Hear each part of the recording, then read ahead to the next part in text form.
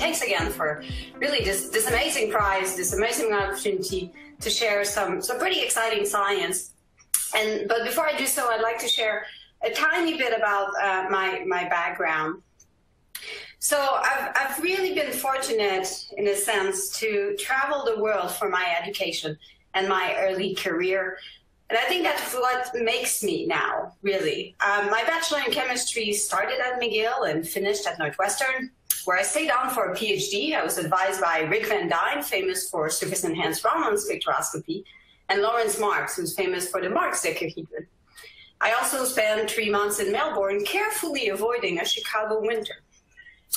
I moved to Cambridge after that for a postdoc in an electron microscopy group. And just after a year of postdoc, I moved continents once again and studied as an assistant professor in material science and in chemistry at Rice. I spent 4 years at Rice, and I moved once again, this time back to Cambridge, where I'm now jointly appointed in material science and earth science. I'm also an adjunct at Rice University and at University Laval in Quebec City.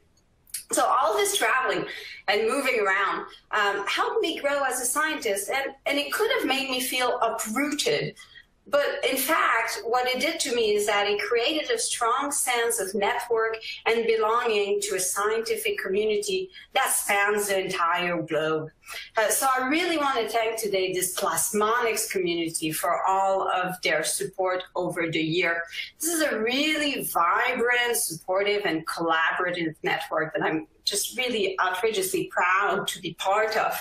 And I'm showing here a 2018 photo from one of the conferences a lot of us go to. It's not everyone, but if you're in that photo, thank you. And if you're not in that photo, but you know you're in the community, thank you as well. It's just a great community. Another set of people who've made a big difference in my career are my students, both at Rice and in Cambridge. And it's been wonderful to work with brilliant people and work through the ups and downs together. But moving to science, okay? So one of the key materials in my scientific field is gold. And here's gold, okay? It's yellow, it's shiny, and small coins are just the same color as big blocks of gold. Yet, that's not true at a nanoscale. So gold was used in medieval stained glass to produce red color, and silver was used to produce yellow color. That's because at the nanoscale, gold's no longer yellow and shiny, and silver is no longer silvery and shiny. The phenomenon giving rise to this color is called localized surface plasmon resonance, and I'll probably just say plasmon as a shorthand. This occurs in a metallic particle that's smaller than the wavelength of light, so smaller than a few hundred nanometers, truly a nanoscale phenomenon. The electron cloud in these particles is driven into a resonant oscillation by the oscillating electric field of light that leads to light absorption, light scattering, and strong localized field around the particle surface due to this electron motion.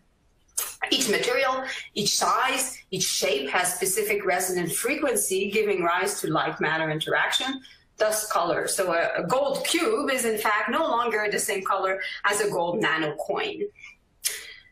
Following Craftsman of the medieval time, scientists such as Faraday became interested in gold colloids and their fascinating colors. And here's a flask of Faraday's gold colloids just here in London.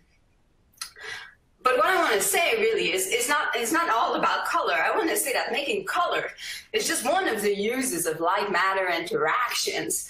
And an obvious example of another use of light-matter interaction is solar panels, which turn light's energy into electricity or heat, sometimes held by a solar concentrator. Decades of research have gone into this amazing technology. Light's also the source of energy for plants, which are the basis of our food supply. So converting light's energy is pretty key to our civilization.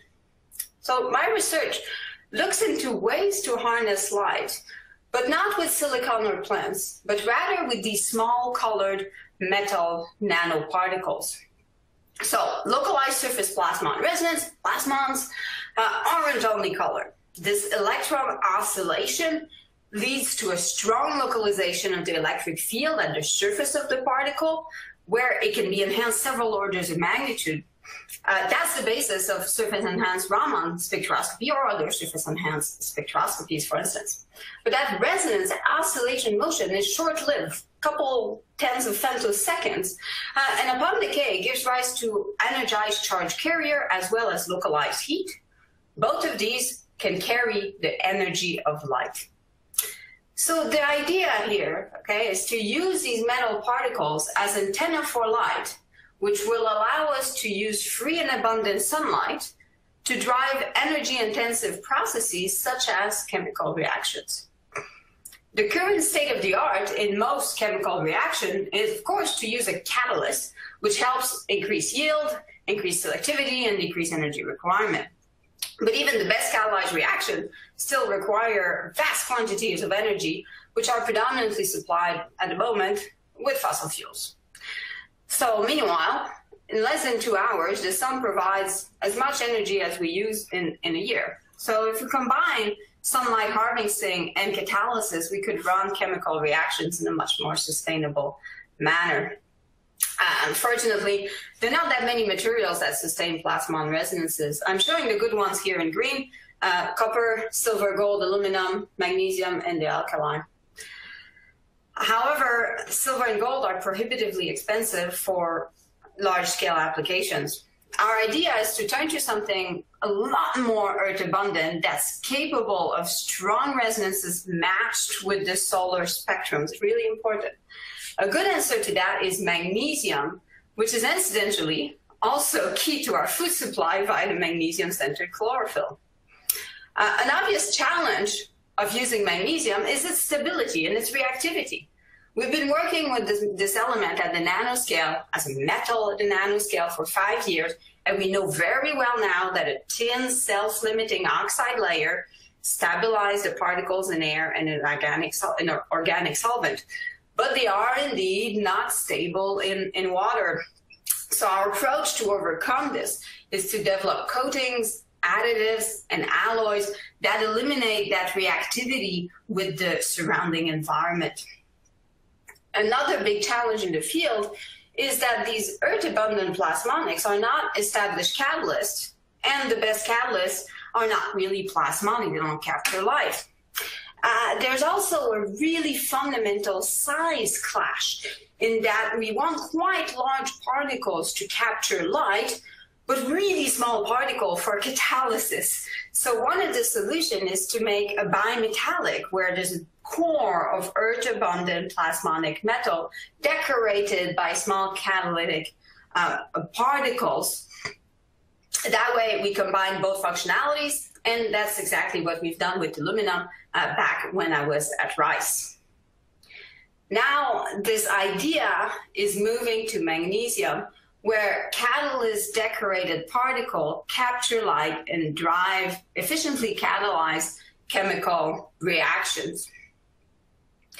So we're moving towards turning free and abundant sunlight into valuable, sustainable chemistry. However, along the way, there are many challenges. I've identified a few already, and there's going to be many, many more. Finally, I really believe that these are challenges worth addressing, worth working on, as successful implementation of earth-abundant plasmonic would lead to many applications above and beyond what I discussed. Magnesium, for instance, is biocompatible. It can be used to reduce our reliance on fossil fuels, and together with the other earth-abundant plasmonic forms a new toolbox for enhanced light-matter interactions for the decades to come. With that, I'll stop and thank you for your attention.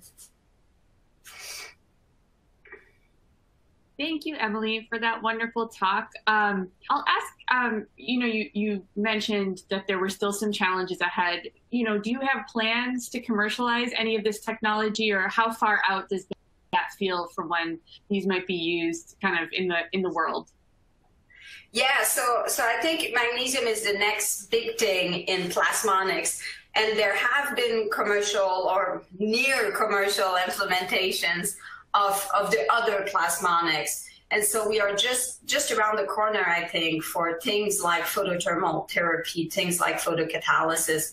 I would say we're sort of a 5-year horizon to real sort of commercializable technology. And really the key is to first of all convince people that magnesium is not as reactive as they might think, and then really show the large scale implementation. Thank you so much, Emilie. Well, to keep us on time, I think we'll probably move on to our next speaker. We really appreciate you being here this morning.